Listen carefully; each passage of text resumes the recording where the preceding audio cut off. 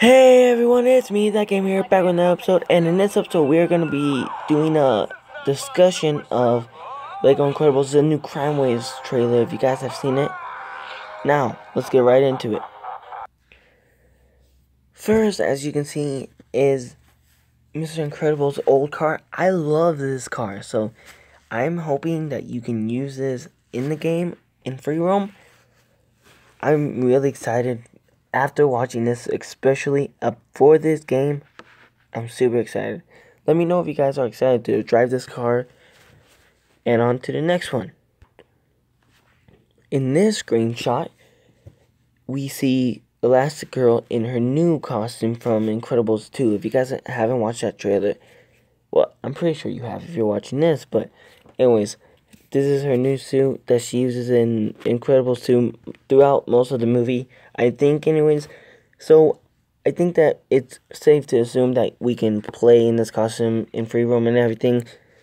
And that's really cool. I really like all the colors, the light gray, red, and black. It looks really awesome. On to the next one. In this screenshot, we see Frozone in a snowman costume, complaining about how it's not his super suit.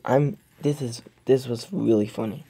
And if you guys haven't watched the first trailer, you would know, well, if you have watched it, you would know that he was wearing kind of like a outfit that Nick Fury would have worn, but in this one he's wearing the one that he wears in the movie, which is really good. I like that they changed that. And I hope you can play as Frozone in that costume. That would be so funny and really cool. On to the next one. Right here we can see Screenslaver, and I'm very excited to play as this guy because as I watched the LEGO Incredibles trailer, I thought that this guy was super cool and looked super cool. So I'm very excited to play as this guy. And I was wondering about this. It looks like that this might be his hideout or maybe a level, because that is like a idle action. If you just sit there as a character, they'll start to do something, and I think this is his. So this being in here, I think that you can go in here in free roam, which is going to be really cool. Right here we can see Underminer, which is really cool. I like this character. I've been wondering, but I've been wondering about this character, like, was he going to be in the game? Of course, I recognize it because if you look at the concept art, he would be on the right side, which is pretty cool. I really like how they put the, I think, number 2 stuff on the right, number 1 stuff on the left, which is very cool. And also, I really like his character design. I think it's really cool and neat. Right here, you can see Syndrome, which is very cool. I like how he looks. I think he looks like the minifigure they made, but I really like him in Lego form. I really think that all the characters they done pretty good, and they done actually really good. And I'm excited to see what exact his abilities are in the game and everything. Right here we have Bomb Voyage.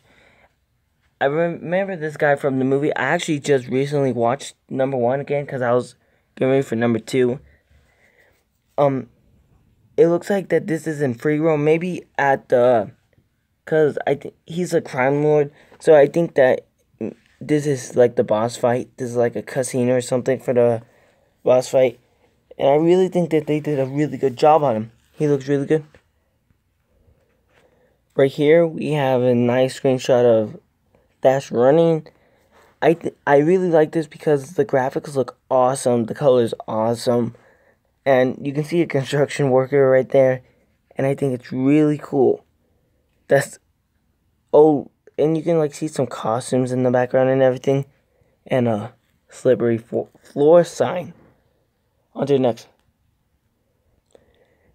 I picked this screenshot because it's a really good example of the day and night cycle. It's about to turn night, it's about to turn night, which I think is really awesome. And Frozone right there, I was wondering because if you guys play Lego Marvel Superheroes, Iceman can do that, but like disappears. Hopefully you can just stay in the sky instead of falling, because it's like a glide.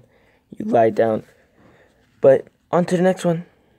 Right here you can see the city at night, which I think is very cool. Seeing all these screenshots in the trailer that was just showcased gets me super excited for the game, because I remember watching the number one and well, I didn't watch number 2 yet. I remember watching number 1, and it just would be so cool to play in this world. So I'm very excited to see how it is when we actually get to play. Right here you see the up house, which I think is a very awesome touch. And if you guys look, it's in a construction site. I think it's from when the houses by like a construction site in the movie, which is really cool. And I'm very excited. I think you might be able to go inside of it, which I think that is very cool. Anyways, guys, this is going to be the end of the episode. Also, I am going to do a Fortnite of 50 versus 50 version 2. If you guys did enjoy, don't forget to join Teacher Corp today. And also, don't forget to like, comment, subscribe, like a boss. I will see you guys next time. Goodbye.